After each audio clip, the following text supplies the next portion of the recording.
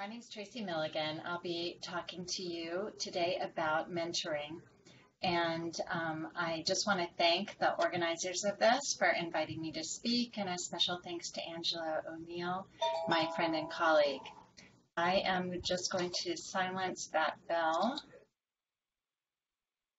And so I work at Brigham and Women's Hospital, and in my work, I'm fortunate to be able to mentor people, and it's something that I really enjoy.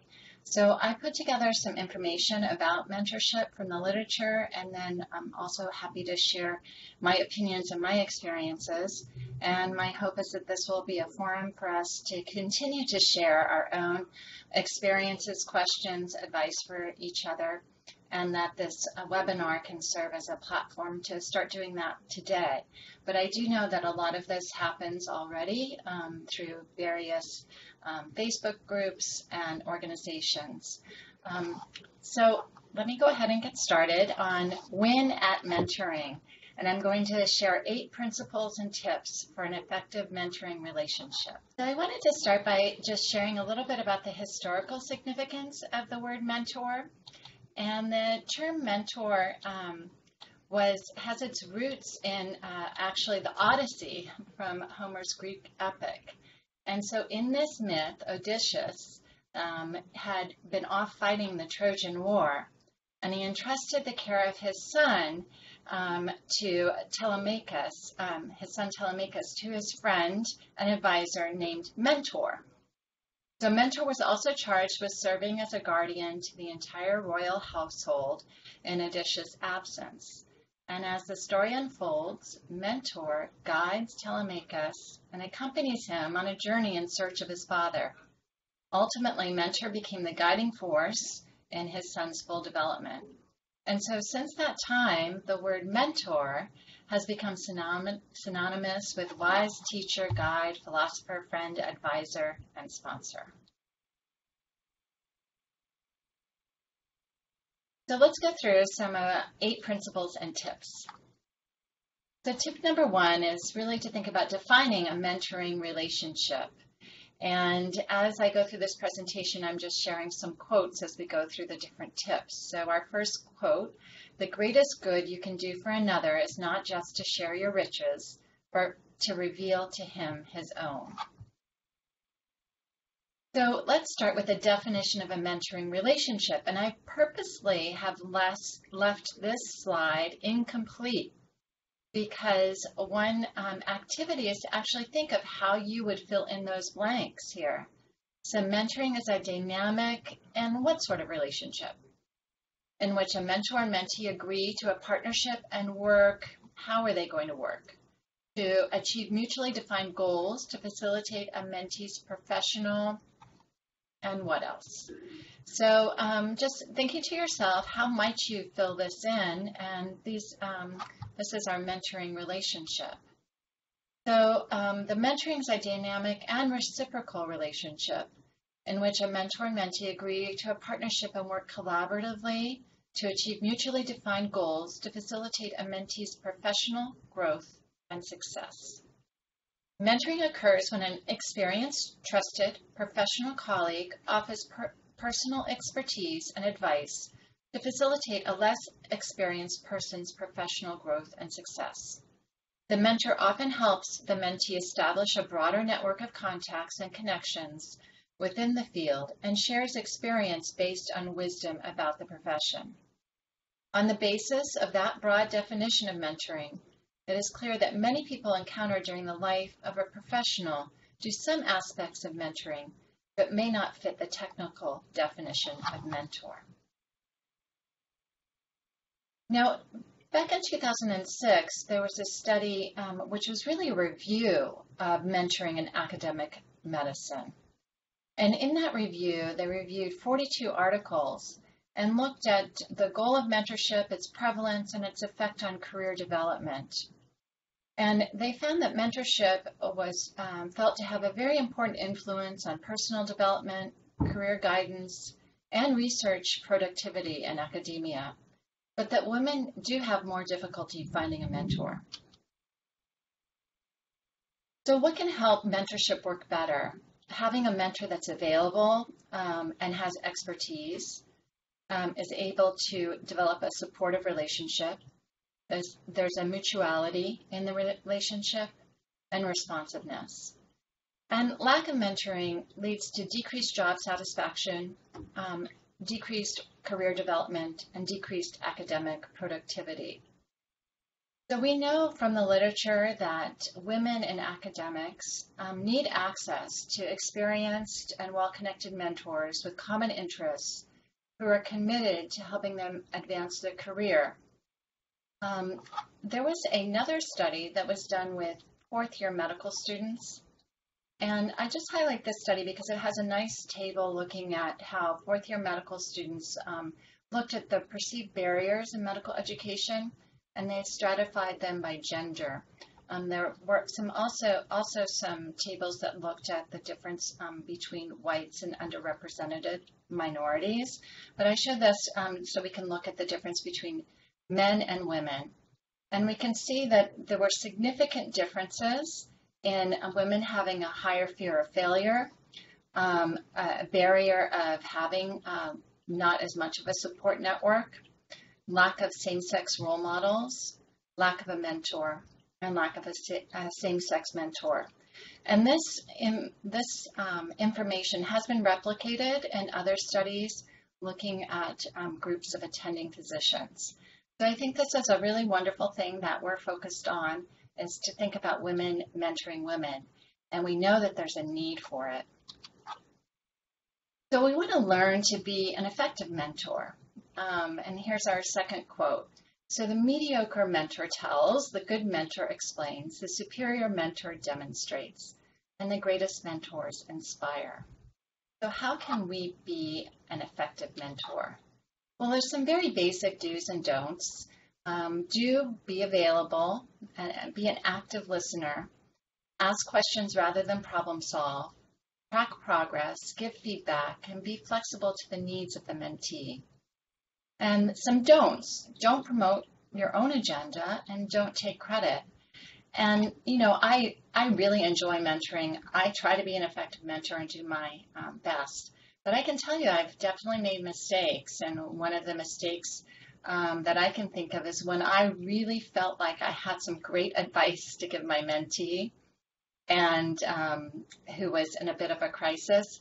And so I shared my opinion rather than helping that mentee explore to themselves what they thought was right. And, you know, my opinion was actually wrong, it turns out.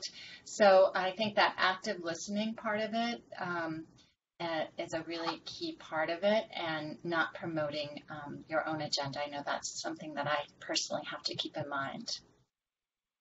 So qualities and skills of effective mentors. Effective mentors, first of all, they have some knowledge to share. They have the personal skills of listening, motivating, influencing, helping discover those facts, counseling, time management, professional development. They have qualities of being able to open doors, the quality of willingness, commitment, enthusiasm, and confidentiality, and they have experience. But there are different ways to mentor. When we think about how to be an effective mentor, there's not any one style. There are some different styles of mentorship. And so this is sort of 3 different styles. And I think if you think about your own experiences in life, you may find that you've experienced these different styles of mentorship yourself. We have the guide who has hands-on guidance, has explaining the how and why, creating opportunities to learn. The challenger who sort of makes waves, is challenging, stimulating, questioning, probing. Maybe makes us stretch a little bit more than we were anticipating. And the role model. Not all our role models know that they're actually our role models. They're unseen, maybe unfelt, and we unconsciously adopt aspects of that mentor's thinking behaviors and or style. Here's another description of some 5 common methods of mentoring. And accompanying, sowing, catalyzing, showing, and harvesting. So the accompanying mentor makes a commitment in a caring way And that involves taking part in the learning process side by side with the learner. The sewing mentor, sometimes our mentee is not quite ready for what we have, what we would like to say to them. I think about my children a lot when I think about this sewing type of mentorship. So we're preparing the mentee before they're necessarily ready to change. And that's necessary when you know what you say may not be understood or acceptable to your mentee at first, but maybe it will make sense and have value to the mentee when the situation requires it. We have to be careful with this. We want to, it's easiest to share things when the learner or the mentee is ready for it.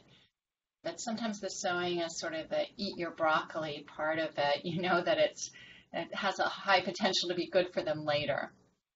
Catalyzing, the catalyzing method of mentoring is when there's sort of this critical level of pressure and the mentor chooses to plunge the mentee right into change, provoking a different way of thinking, a change in identity, or a reordering of values.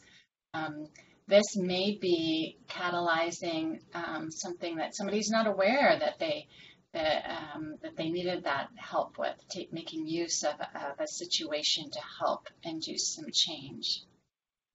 Showing is making something understandable, using your own example, demonstrating a skill or activity. You show what you're talking about. You show by your own behavior.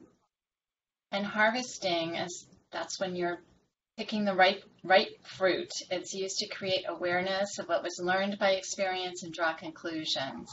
It's the what have you learned part of mentoring.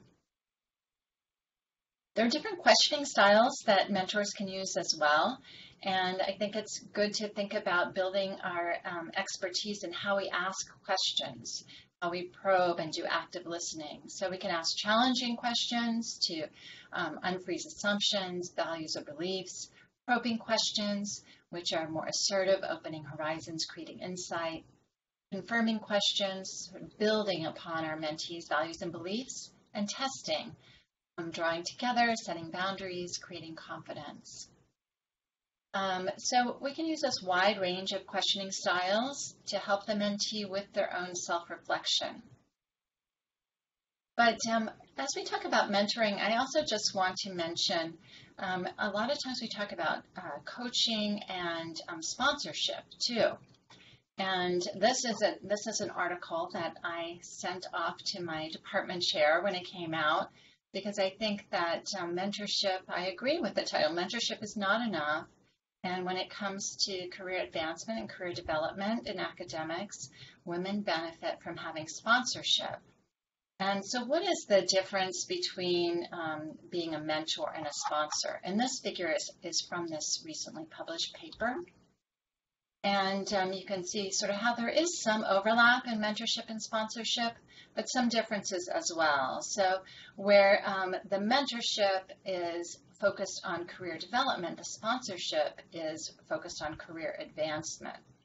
And the mentorship might be more of a longitudinal relationship, where the sponsorship relationship is focused on something specific and is very transactional, episodic, and it can be very critical, especially later in the career. So what's the difference between a coach, a mentor, and a sponsor? And I heard this recently. I thought it was sort of an easier way to sort of conceptualize it. A coach is somebody who speaks to. A mentor is somebody who speaks with. And a sponsor is somebody who speaks for. And so with coaches, they're helping us with a specific skill, speaking to us about that skill. The mentor is doing active listening, participating in this relationship, and speaking with. Whereas the sponsor is helping promote somebody, give them specific opportunities, and is speaking for you. So the most valuable mentors are often the sponsors. And this just summarizes a bit of what I have already mentioned, that sponsorship is episodic, focused on specific opportunities. Effective sponsors are a career established, they're well-connected, sort of are talent scouts, and they have access, network access. They're effective mentees or proteges rise to the task and remain loyal. Successful sponsorship relationships are based on trust, respect, mutual benefits, and understanding potential risks. And sponsorship is critical to career advancement. So I think that's something to keep in mind, to look for those opportunities that we have to sponsor people, but also to recognize that it is different than mentorship. I have just one slide on millennials. Some of us listening may be millennials and some of us are not. So there's a whole lot being said about what millennials want. So I thought this was just sort of a nice slide to keep in mind. And this is from the Harvard Business School Review. So top 5 characteristics millennials want in a boss: will help me navigate my career path, will give me straight feedback, will mentor and coach me, will sponsor me for formal development programs, and is comfortable with flexible schedules. So one thing I have noticed is really this interest in getting feedback, and we'll talk about that later in the presentation in our mentoring relationship, making sure to build feedback into it. So our third tip for effective mentoring is the mentee is in charge. And this is a great quote from Buddha. When the student is ready, the teacher will appear. So the mentee needs to be an active participant, and really to get the most out of an effective mentoring relationship, it requires a lot of self-reflection on the part of the mentee. And as mentors, that's something that we can help our mentees with, is that self-reflection component. The mentee does best when they're goal-oriented and realistic about what they would like to get out of the mentoring relationship. And again, the mentee is in charge. The mentee sets the agenda. And these are a couple of tips that came from this reference I have at the bottom of the slide, that the mentee can email a short summary of what they want to get out of the session to the mentor at least 24 hours in advance. And then after the meeting, prepare a summary detailing the main issue discussed, key discoveries, learning, and agreed actions. And this is just one example of how to put some organization and structure into a mentoring relationship. I have learned this from doing my research in preparation for this talk, and I have to say, I thought that the idea of the mentee emailing ahead of time and saying what they wanted to get out of the session would really help me a lot as a mentor, I think, and so I plan on trying this out, although I haven't done it in the past, because there is so much that could be discussed often when we meet with our mentees. And if we have a little bit of notice, it can help us really think about how to make most use of that meeting. This is from a workshop that is on MedEd Portal about how to create a mentee-driven relationship. And so they outline 3 steps to a mentee-driven relationship. 1, figure out what you need as a mentee. 2, identify a mentor that will match your needs. And 3, develop character qualities of successful mentees. So figure out what you need as a mentee. This is something that mentees can do on their own or perhaps with their mentor as the relationship is beginning. So if we think about what are some needs that the mentee might need for professional development, such as career advancement interventions, and then in personal development, social and psychosocial support. I think this is something that really we can all really think about what our needs are. And here's just an example of some things that people often find, that professional development, it may be for a job search, career guidance, help with preparing a CV, negotiation skills. I think these are all topics that come up frequently when groups of women professionals gather together. Perhaps it's a scholarly project or achieving a certain level of skill in research or writing, promotion, networking skills, again, looking for that sponsorship, looking for an advocate, and navigating the institution. If you're in the same institution, I think that can be really helpful. And then these are also on their personal development, I think things that come up very frequently too when professional women gather together is this work-life integration and balance, time management, organizational skills, conflict management skills, communication skills, and specific gender diversity topics. And sometimes it's you don't even realize that there are things people can help you with until you really provide what your challenges are and explore that with a mentor. So another step in identifying your needs as a mentee is thinking about how a mentor can help you. What do I need and why do I need it? And really setting some goals for yourself as a mentee in the mentoring relationship. And then again, as a mentor, if our mentees haven't done this, we can help them explore this further. So common answers: what do I need? Advice, a safe haven, a sounding board, a kick in the pants. I know I've definitely needed that myself as a mentee, and an advocate. And then why do I need it? In my current position, to challenge myself, to learn a specific skill, to develop myself as a leader, to prepare me for my next career move. All very common needs. Another activity that we can consider doing in our mentor-mentee relationship is exploring as a mentee what network needs there are. And as you know, for all of us in life, we don't have just one mentor. We have many mentors and mentors that help us in different aspects of our life. So this, I thought, is a really nice way of diagramming that, is to think about, as the mentee, what are my priorities and who are my mentors in helping me with those priorities, and where might I need to fill in some of those gaps? What are my really the opportunities that I need to explore further, and where do I already have really effective, helpful mentorship? I think this just helps the mentee outline what they have and what they might need to look for.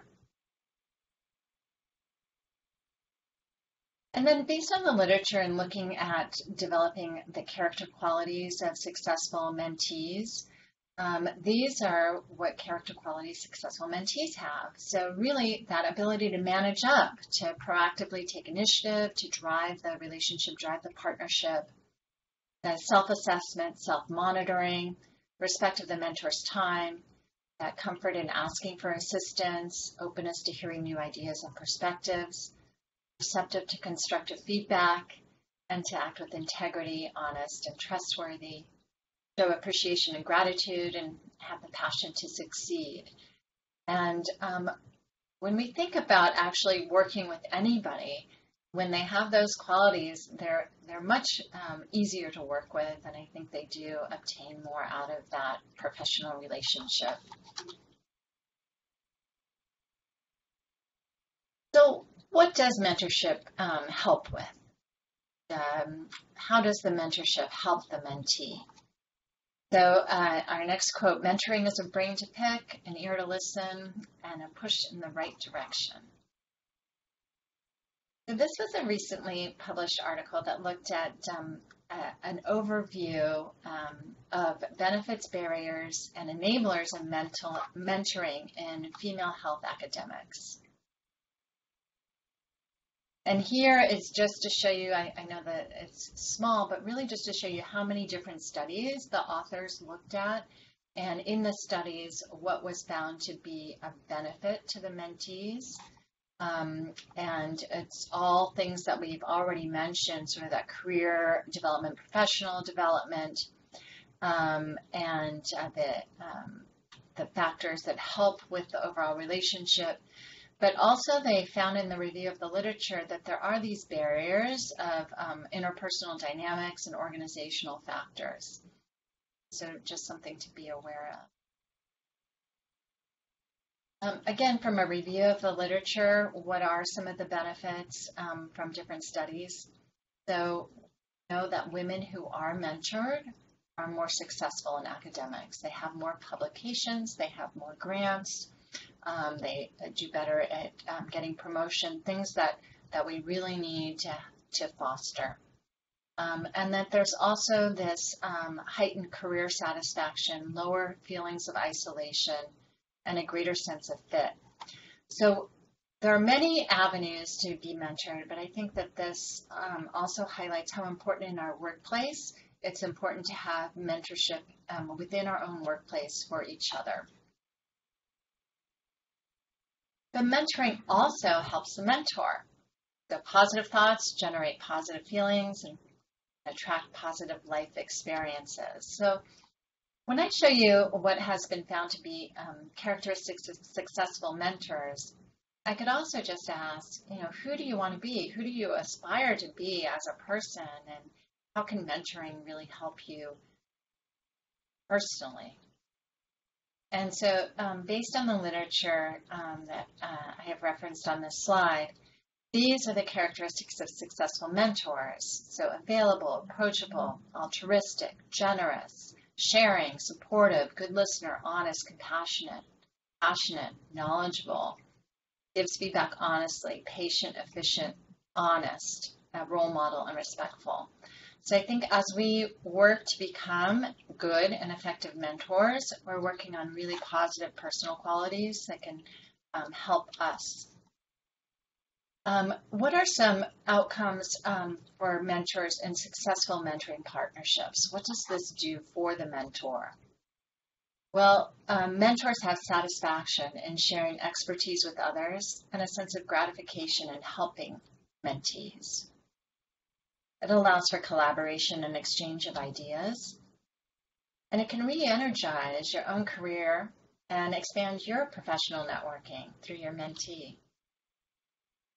Mentees also provide insight into new ideas, and as we do active listening and questioning and encourage our mentee to explore, we're learning from them as well and from their perspective.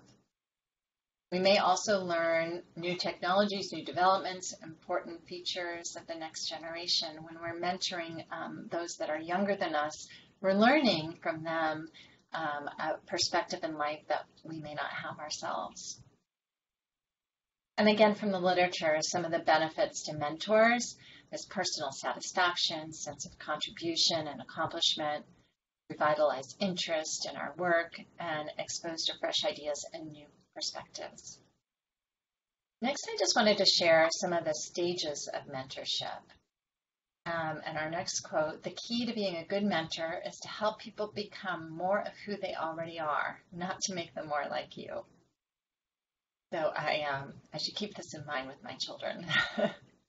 So the mentoring relationship life cycle. This shows us on the two axes, the intensity of learning and value added over time. And so you can see in the very beginning of our mentorship relationship, we're building rapport and setting direction. And then after that, we really have that foundation to really increase the learning and value. And at some point, that mentoring relationship winds down and completes, and we want to have some closure about that.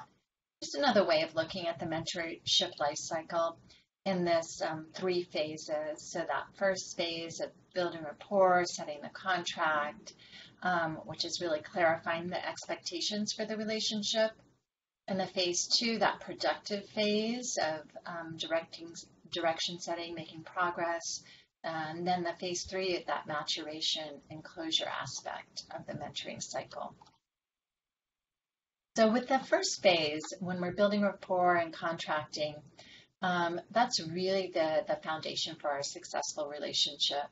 And I'm going to talk more about contracting in just a minute, but that happens often in the very first meeting. And sometimes that first meeting, if you can set aside even a longer period of time to do these 2 things, will really be helpful and the future meetings. In the phase 2, really we're working on our relationship aspects of it. And with any relationship, there's those developmental aspects to it. We're working on current things, thinking about the future with our mentee, and then recognizing that that relationship will change over time in phase 3. So back to the first meeting. So what should objectives be for that first meeting? I think the first meeting when you're meeting with your new mentee or your new mentor is really establishing rapport. It's getting to know each other.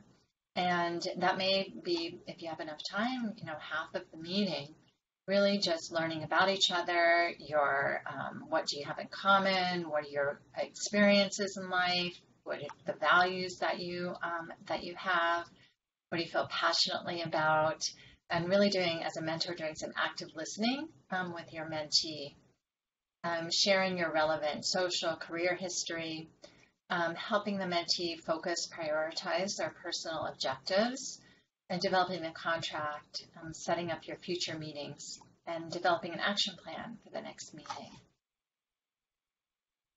So with building rapport, we as physicians have an advantage in this part of our mentoring relationship because we've learned how to build rapport with people we're meeting for the first time through our work as physicians. But it really, is showing interest in that person, asking questions, finding that common ground. A large part of rapport is that mutual relationship building of trust, focusing on each other, allowing empathy into our relationship with each other. Congruence, acknowledging what our mentees' goals are. Again, the mentee is in charge. And empowerment, our goal is really to help them become strong and independent and achieve their goals, and to do that as soon as possible. So during the mentoring session, some common themes that often come up are in work, how to advance, how to find resources, building a network, people, conflicts, communication skills, feedback, balance, work-life and relationships, and then stress and burnout. And there are different ways to go about mentoring. So today I'm talking about this one-on-one mentoring between the mentor and the mentee. But I also just want to mention that there are very effective group models of mentoring where I think this has been actually written recently about in Annals of Women in Neurology having groups of mentoring, Women in Neurology group. And it can be a really helpful way to cover all of these themes in a group mentoring session. So in our one-on-one mentoring sessions, we want to really try to have some sort of agenda. I think as with anything where we want to be effective and efficient, having an agenda can be helpful. To focus on issues, try to get under the surface of them.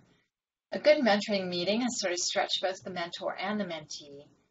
There's been some progress made. We've got a strategy for next steps, and we've both learned something. As part of having that structure around our mentoring relationship, it's often helpful to have a mentoring contract. And so I'm going to share with you a few ways to create a mentoring contract.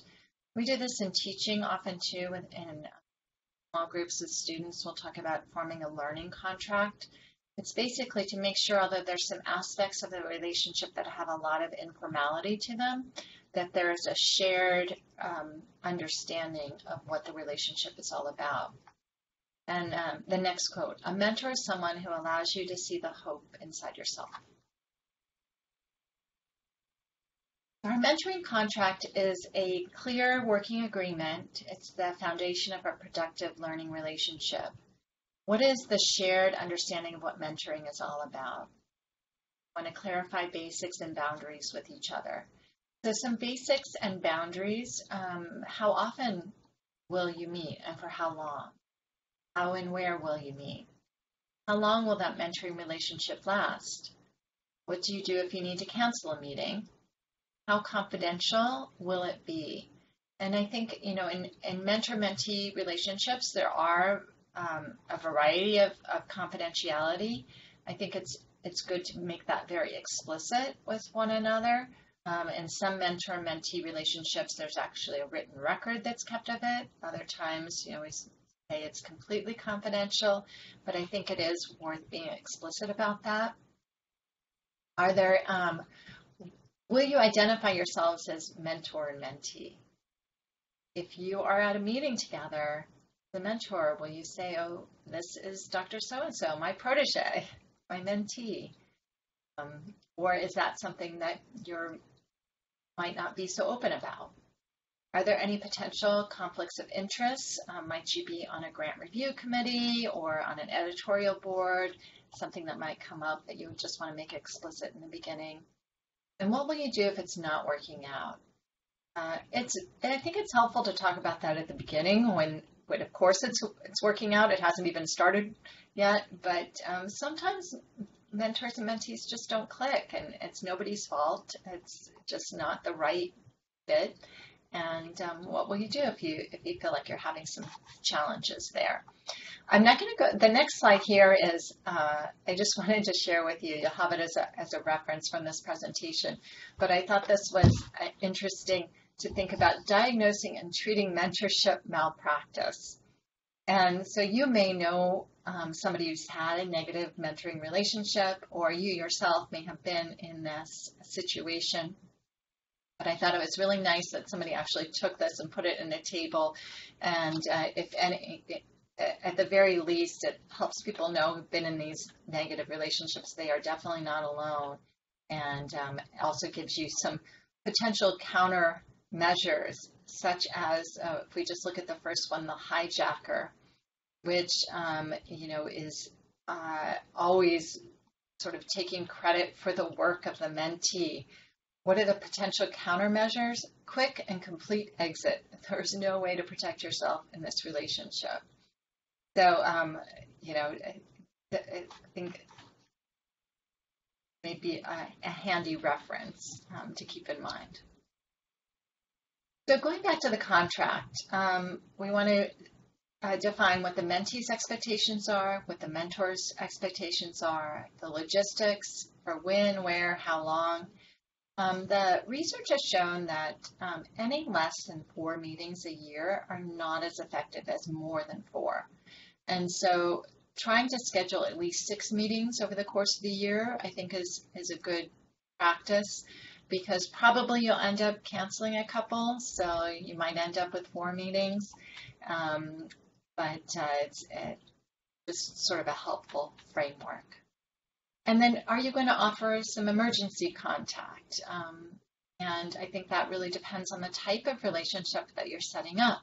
That you might provide your cell phone and say, if there is anything that comes up, feel free to, text me anytime. I'm here for you. Or you might set some boundaries to that, but something worth thinking about. You can make your contract very explicit. I'm going to show you an example of a mentoring contract and just goes through some very specific questions. Or you can just talk about this and then send an email, just the email showing that you're both on the same page. So the next step in thinking about our mentorship is to think about the organization of the meeting and really planning before and after the meeting. So I like this quote from John Steinbeck. And now that you don't have to be perfect, you can be good. So for the mentee, 5 reflective questions prior to the first meeting. And what is it you really want to be and do? What are you doing really well? And what's helping you get there? What are you not doing well that is preventing you from getting there? What will you do differently tomorrow to meet those challenges? And how could your mentor help? After you've had a chance to meet, at the end of the session, you can discuss what has been helpful and what hasn't during the session. Again, this is getting to that feedback. Do the feedback in real time. That's a way that you can both develop that relationship and learn from each other. Suggest any ways that you can improve future sessions. And that feedback is going to help those future sessions be more effective. And make sure you have the next session scheduled. Ideally, the next 2 to 3 sessions. You know how our calendars are, and scheduling is often the greatest challenge in meeting with people. after the meeting, the mentee can summarize the session and the agreed action plans and send an email to the mentor within 3 days of the session. That email can ensure that there's something to look back on when you come to the next session, and it provides an opportunity for you both to check and make sure you're agreed and understood the next steps. And then after the meeting, the mentee will work on their action plan. Now, often we are mentoring at a distance, and so distance mentoring, we're using email. Again, that email can be used to help clarify the goals and the agenda and the logistics and to keep in contact. But it's much better to use a phone call if there's something critical, complex, where you really need to share about somebody else's behavior and exchange sensitive information. Definitely stay away from email. And when you're doing communication over, whether it's over video or phone, really listening for those nonverbal cues. I think that's super important over the phone, where you can't see somebody's facial expression and you're really listening for those pauses and change in tone of voice to help you know where to probe a little bit more. Push for specific information, clarify the meanings, ask questions, summarize those agreements.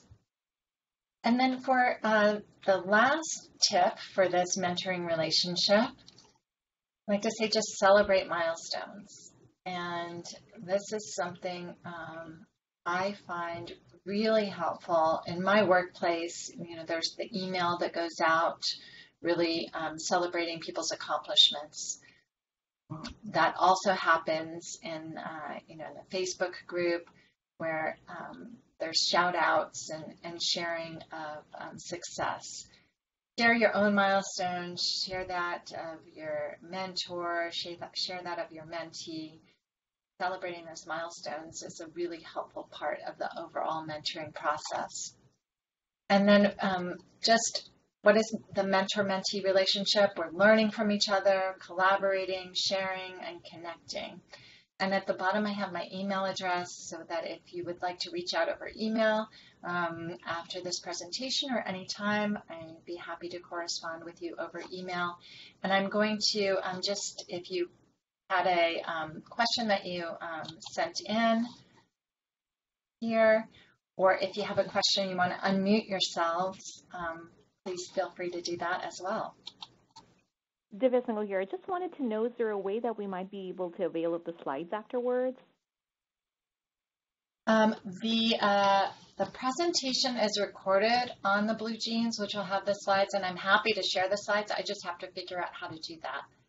So okay. I'll see if I can work with the organizers to make that happen. And then if you want to just send me an email, I would be happy. I will do that. Copy of the slides too. Thank you. Any other questions or comments?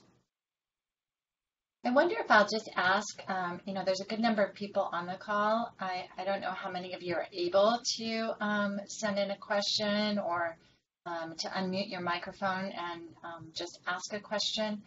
But I went over some, just tried to distill some tips about the mentoring relationship. But I think it's like any relationship. We've all had different experiences. And if somebody has something that they want to share that they have found to be additionally effective, I think this is a great forum to share some other tips on being an effective mentor.